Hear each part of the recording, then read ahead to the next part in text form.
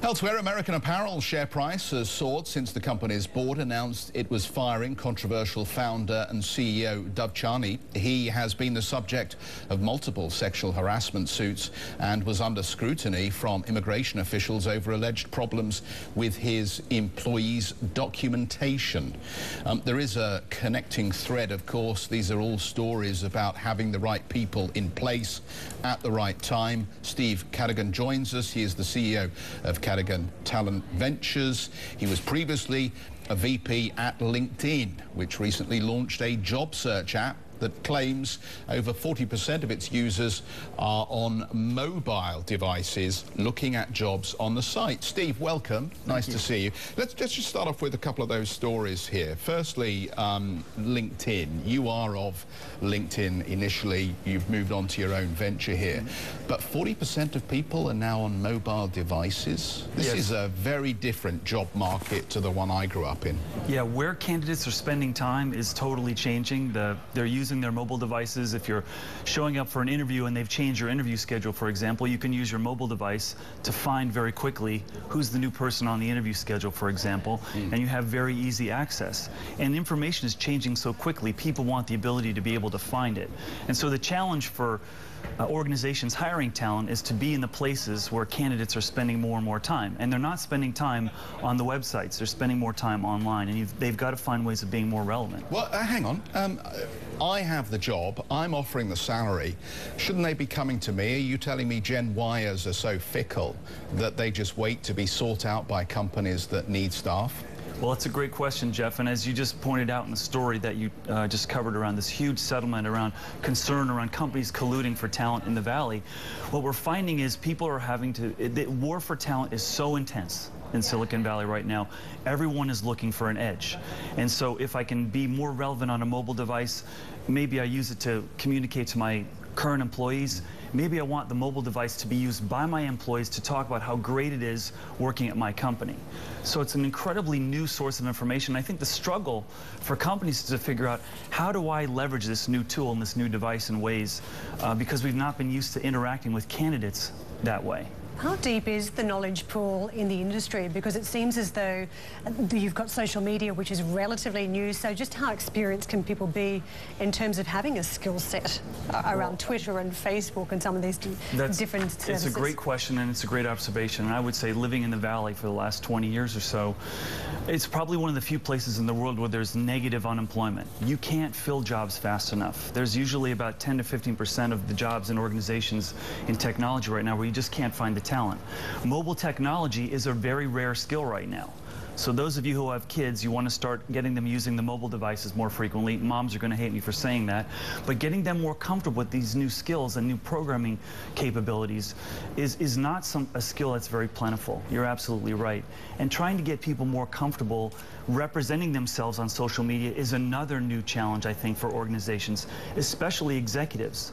Most executives don't necessarily have a robust LinkedIn profile or spend time tweeting or updating their status and talking about what they're doing on social media. However, candidates today, if they're interested in technology, want to join a company where the organization leadership understands how to use these tools. And if you have no social profile, you're sending a signal to your candidates that you're not necessarily conversant in this new language. We're in a period where there is a lot of M&A activity, and we talked a bit about cultural integration once this Alstom deal finally goes through. This is an area that you've done quite a lot of work in. Just give us sort of 3 pointers here how companies can better manage the transition after a deal. Great. So the first thing is, if you're an executive and you just acquired a company, what you have to realize is nobody in that company is going to deliver any value to you until you answer a couple of key questions. Do I have a job? Is my boss changing? Are you relocating this facility? Are you going to lay off my coworkers?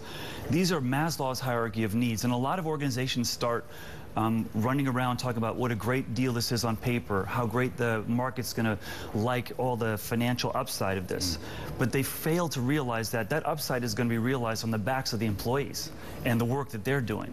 So the faster that you can get the attention on the things that they're worried about, the quicker they can start delivering value to you. Because that's really what you want in an acquisition, is to take those assets and to grow them and get a 1 + 1 = 3 scenario.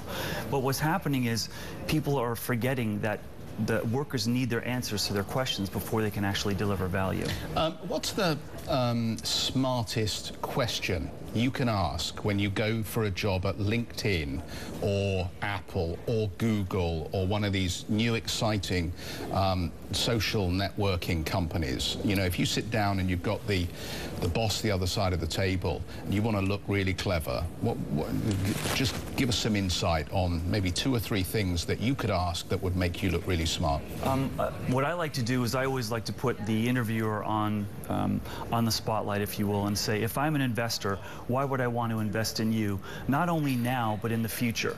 Because I think a fear that candidates have is that the organizations, especially technology organizations, maybe have a 1 or 2 year horizon in front of them. What are you doing to win the next 5 years, the next 10 years? Because I think this whole concept of built to last, sometimes I worry organizations are built to make a short-term profit, and then someone's going to change their business model. Reid Hoffman, the chairman of LinkedIn, was once asked a question as we were growing LinkedIn. He was asked, Reid, who's your biggest competitor? Who do you worry about? You're in this recruiting business, you've got professional networks. What most concerns you? And his answer captures, I think, the challenge of technology companies today. His answer was, I'm worried about the company that hasn't been created yet, or a technology that's going to completely undermine what I'm working on. I know Karen wants to come in here, but I've got a quick follow-up here, because there's one question that a lot of people answer in a certain way, and I think sometimes it goes well and sometimes it doesn't, but I'd welcome your thoughts on this. So quite often you'll be asked by an interviewer, where do you see yourself going in this organization if you join us? And the whip-crack answer is to say, I'm going to be in your seat, I'm going to take your job. Is that a good answer, or do you just look like a precocious jerk? I think there's a better answer. One answer would be, I want to deliver the most value I can possibly deliver for you as fast as I can. And that doesn't put anyone in a position of being threatened. Let me take this from the employee's perspective. What's the average salary? Because we're talking about high valuations on mega mergers. You've mentioned a skill shortage. Our average salary is much higher than they should be at this point.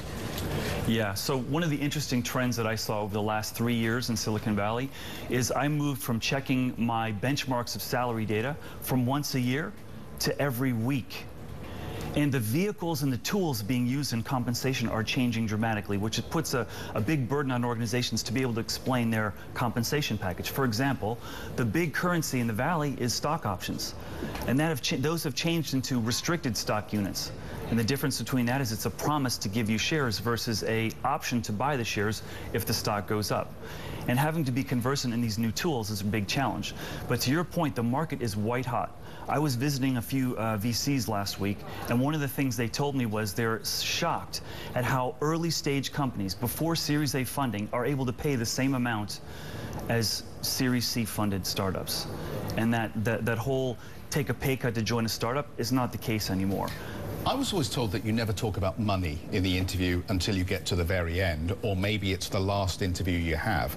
Because if you talk about money at any stage in the early interviews, it just sounds like you've come there for the money rather than for the enthusiasm for the company and the fact that you're driven by the business idea and so on and so forth. Does that still hold? It sounds like it doesn't from what you're saying. It does hold, Jeff. It definitely does hold. But keep in mind, a lot of the students that you're interviewing today at universities are graduating with these huge loans. They're graduating with this huge amount of debt. So it is relevant in the conversation, but you're absolutely right. As an organization, you want to sell the purpose, the mission, the future, the value you can contribute to the organization. And at LinkedIn, when I was competing against Google, for example, I would say, come here, we're helping people find their dream jobs. Is that something that motivates you? And then we could talk about compensation. It's been a pleasure having you in. Best of luck with the venture. Steve Cadigan joining us, the CEO of Cadigan talent ventures. And I'll throw this one out as a Squawkbox email in this morning. Love to hear from you. Do you have any interesting job interview experiences that you'd like to share with us this morning? Either it's gone tremendously well, it's been terribly embarrassing, or you have something else that you'd like to discuss with regard to the interview process. What is the, if you're a recruiter, what's the dumbest question that you've heard in a recruitment interview, or indeed the best? And if you went for that interview, did you have one of those dry mouth moments where you just couldn't think of anything clever to say, so you didn't say anything at all, or perhaps you did say something and regret it ever since? I think that's worse, the stupid response, isn't it?